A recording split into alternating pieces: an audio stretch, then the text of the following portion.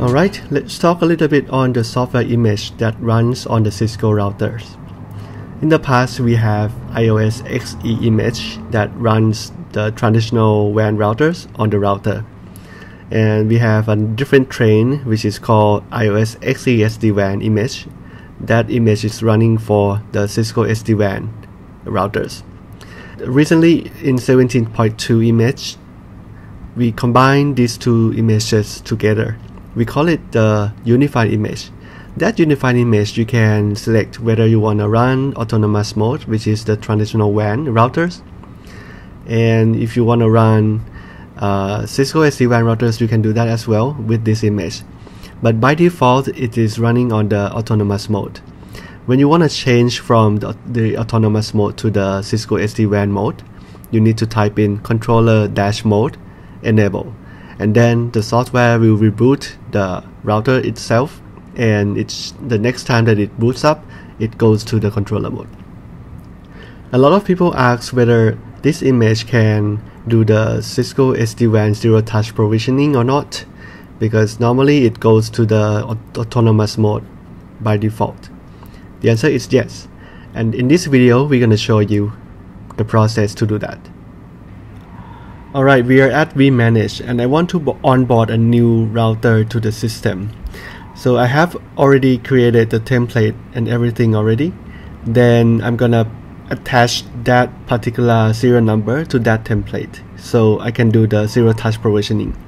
First, I go to the template. I search for the template that I want to do attach the device.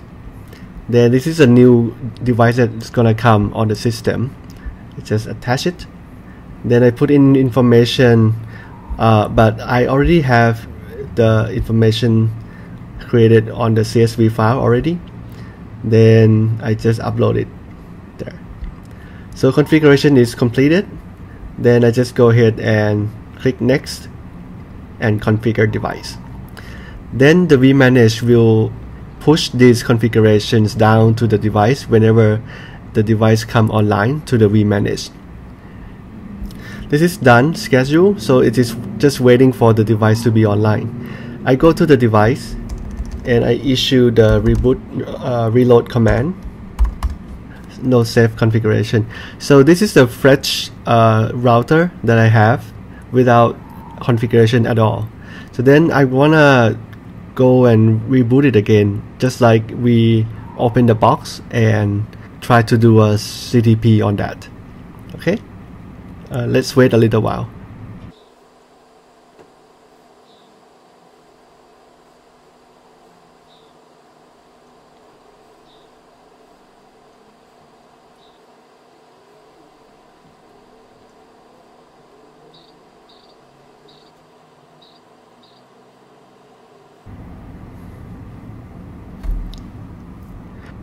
So as you can see here, the router operating mode, it is autonomous mode.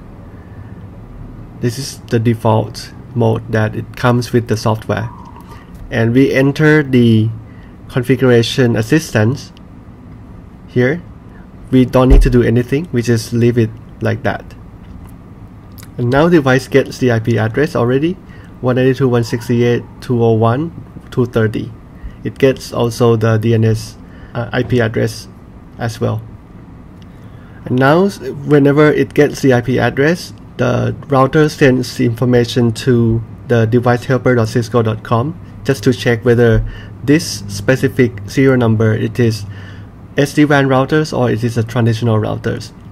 And in this case, it is obviously the SD-WAN routers because we have the serial number in the vManage system.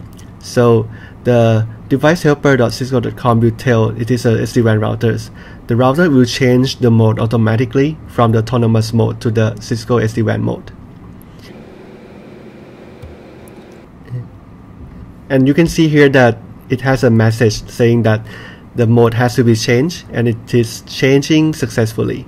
And now the device will reboot again, and this time it's going to be in the controller mode.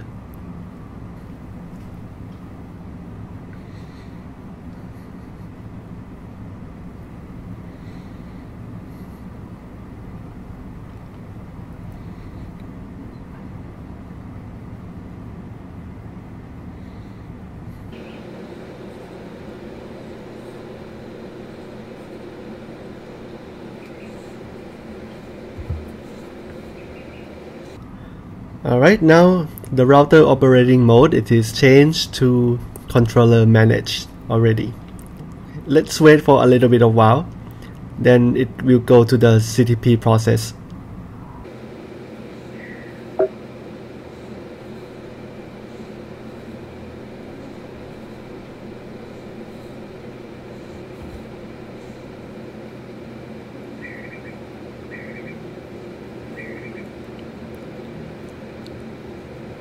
Now the line protocol is up, the gigabit 0/0/0 is up, and it gets the IP address from the DHCP servers, also the DNS configuration as well. It goes to the devicehelper.cisco.com again just to do the ZTP process on the Cisco SD-WAN site. Then it will go to vBond, vManage, and vSmart to get configuration and all of the policies from the controllers.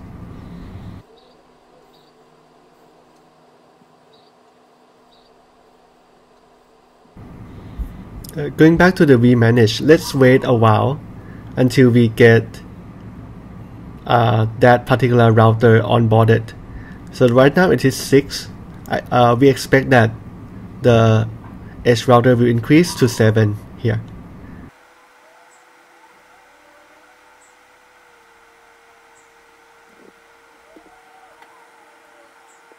Now from the log, you can see that vManage is already authenticate this device, and this device is going through the handshake from the vSmart, and it is connected to one vSmart already. Then now it is trying to push the configuration from the vManage down to the device. Then let's go back to the device itself to see whether the number is increased, and yes, it is increased from 6 to 7 already, right? Then if you click on this, you can see routers here. Then we will wait for a little while when it changes the configuration from the router to the name that we put on the device. Now the host name has been changed from the configuration template that we put in.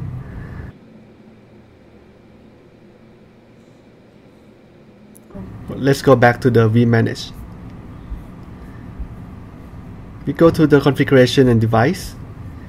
You can see that the 1111X model that we are doing the onboarding, it is changed the name to the XE iMan already. Then we can see the running configuration. vManage pushes information to that particular device already. So then we have a system IP, we have a site ID, and we have all configurations here included, right? So that is done. So then we can check on the BFD sessions, which is the tunnel on the device. We see that the tunnel goes up already, right? That is the process of the zero touch provisioning on the iOS XE SD-WAN with the unified image. Thank you for watching.